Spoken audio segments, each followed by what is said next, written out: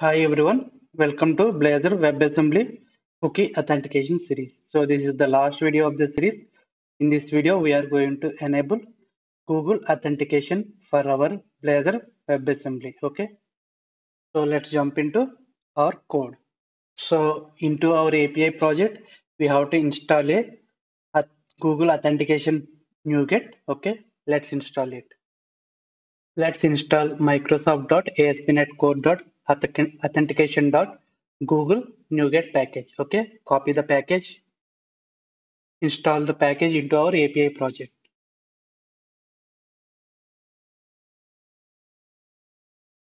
Now we have to register our API project into Google Cloud Console. Okay, so go to console.cloud.google.com. Okay, so here you can see create a project, right? Click on it. First, we need to create a project. So let's name our project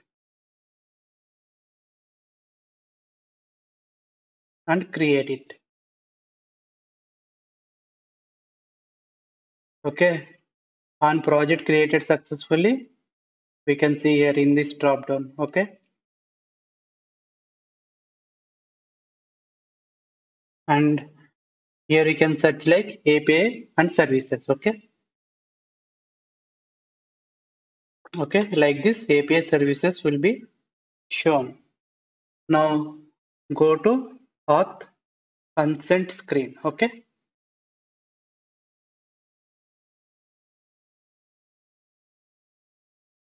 and now I can select like external where we can use personal Gmail account for login with our app and create.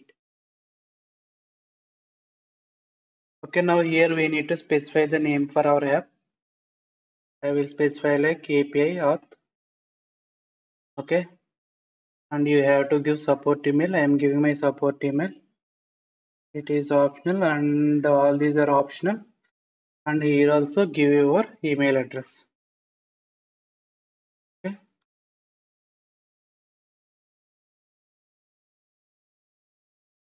okay, next click on save and continue. Now in the scope section, click on add or remove scopes and select scopes like user email, profile and open ID. Okay, and click on update. And our claims will be added because these claims will be provided by the Google Authentication, okay, to our app. Okay, and finally click on save and continue. Now here we have to add test users to authenticate with our app. This is for development mode. Okay, so what I will do, I will add my email ID. So only these IDs can be tested for authentication within our project. Okay, for production it will be different because all users should be allowed, right? We can add about 100 test emails here, users here. Okay, and click on save and continue. And here you can view the summary and click on back to dashboard. Okay, now let's go to credentials menu. Okay, in this credentials menu, click on create credentials. Okay, select auth client ID. Okay, and here we are going to select web application and name of my client. Okay, so it is API only, right? Not WebAssembly application API. Okay, and here we need to add redirect URL. We know redirect URL, nothing but our API domain. So in the launch settings, copy this domain. Okay, and along with this, we need to specify redirect path like sign in Google. Okay, that is the default path. Sorry, not here. This is JavaScript. Control A. I need to add here authorized route. This is for JavaScript applications. Okay, mine is API, right? I will give here.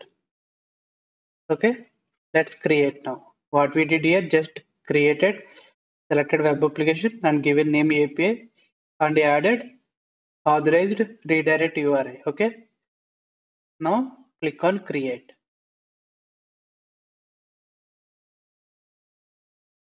Now here you can see client ID and client secret, right? We are going to use them in our application.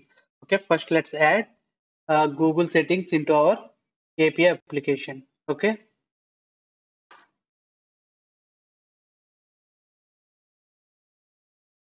okay. What we have? Client ID. Okay. What is my client ID? Copy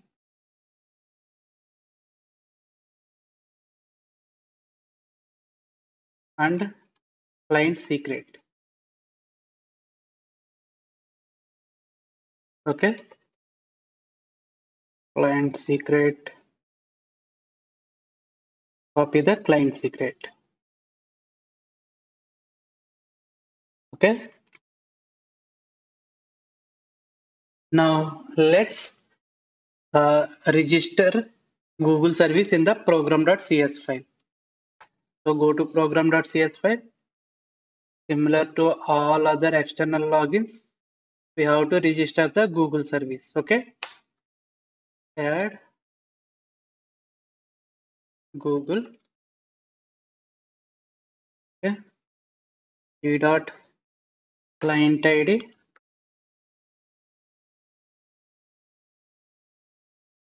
Client secret. We have to configure here. So let's copy this line of code. Okay. For reading the settings from the JSON file. Now, as an appropriate setting names. Okay. So Google, and client ID, client secret. Okay. That's our service registration. Now let's jump into our auth controller and create action method for my Google login. So what I will do here, I will just copy this existing code. Okay. For my Google action method, Google login action method, we just modify the existing code. So it will be Google login and I will change the route. Okay, so this URL will be nothing but our Blazor WebAssembly domain. Okay, and we know challenge method will invoke the external login provider. So in our case, it should show the Google authentication page, login page, and here we need to specify the authentication scheme. So that is like Google defaults.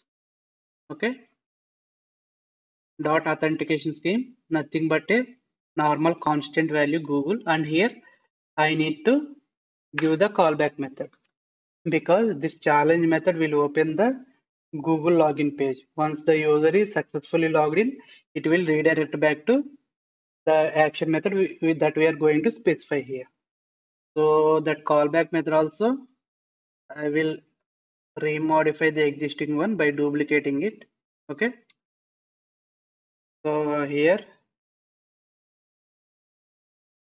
this is the callback method I want to use.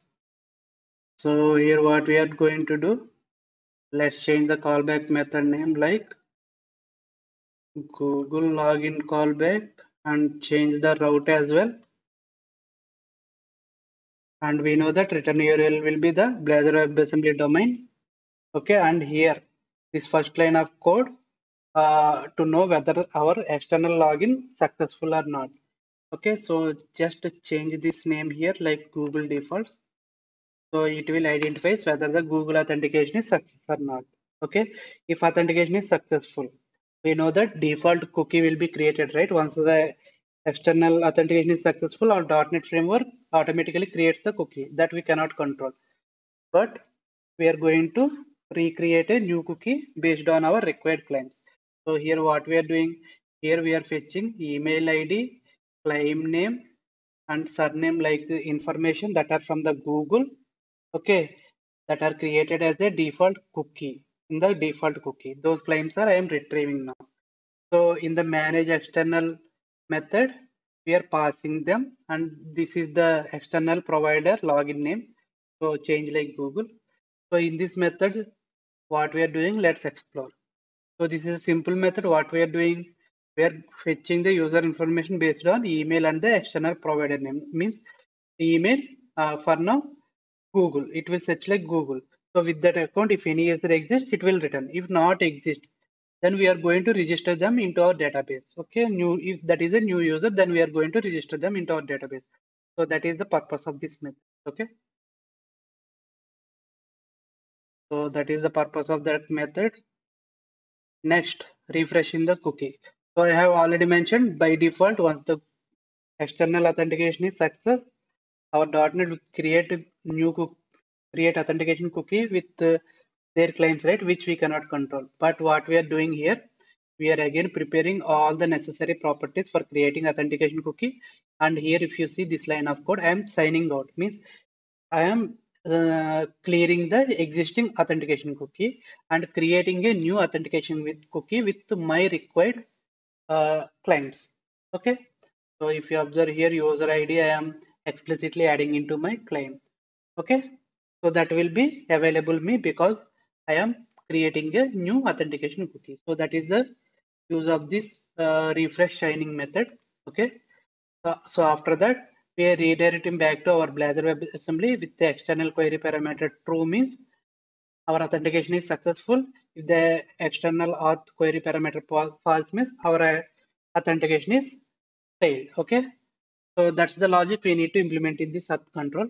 And majority of the logic has been implemented in the 1 and 2 videos. So before watching this video, it is mandatory to watch first video and the second video. Okay. Now, finally, let's jump into our Blazor WebAssembly application. And one more small thing I forgot here, we need to assign callback method name. So Google callback method name should be provided here so that on successful Google authentication, uh, it will redirect to Google login callback action method. Okay. Now go to Blazor WebAssembly application. In the login.razor component, let's add one more external login link that is for Google. Okay. And let's change the login API path. So our login API path is google.login. Okay.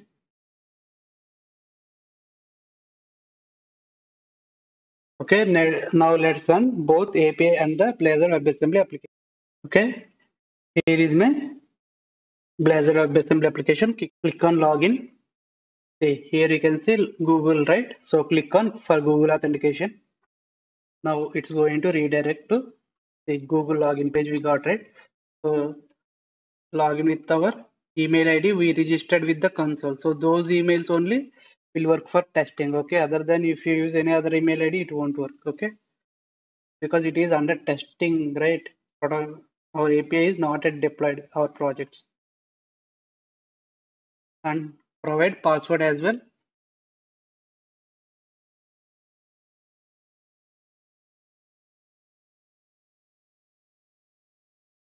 Okay, some security. Let's allow this app to access.